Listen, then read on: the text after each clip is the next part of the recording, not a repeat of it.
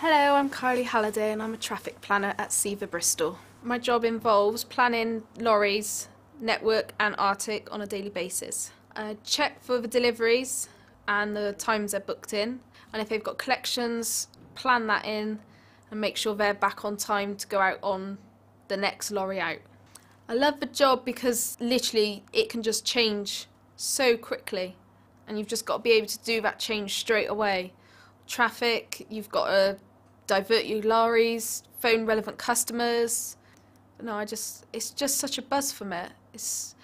When you get home from work, you actually feel like you've done a day's work, which is a nice feeling. School was fine, loved it. Do wish I paid perhaps a little bit more attention when they said this is an important bit you need to learn. And you don't realise till perhaps afterwards that all those times they said that, it does pay off. I was a planner.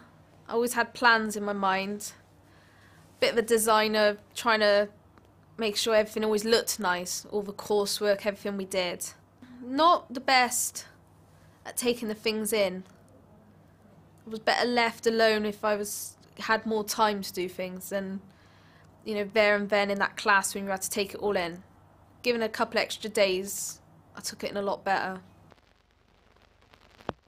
I got here by doing a travel and tourism course, worked in hotels, left hotels, went to another transport company, lost the big contract we had there, which funny enough this company took, and I came here 4.5 years ago.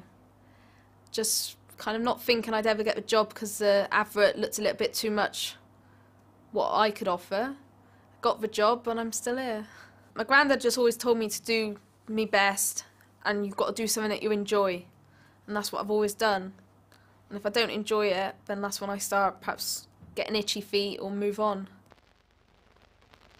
Transport has always been a male place. I came 4.5 years ago and I was the only female doing the planning in the whole company, and since then we've got probably 3 more people that do it, maybe 4, but you get the respect and it is good, and it's a good feeling knowing you're the only female doing it.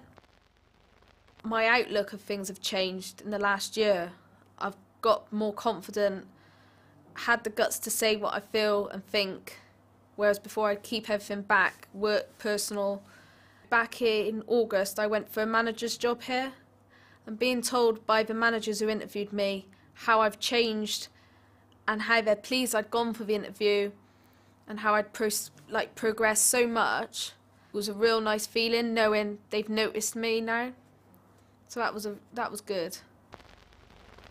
If I could have my dream, it would be to work in a nice big hotel and being in charge of the events or the booking-ins, the reservations, that kind of side, front of house. That's what I've always wanted to do, and that's where I'd like to be, working back in hotels or events. When my partner's in the RAF, when he gets posted next year, wherever he gets posted I'll go, and that's when I'll start seriously looking for the hotel jobs. So that's my little plan.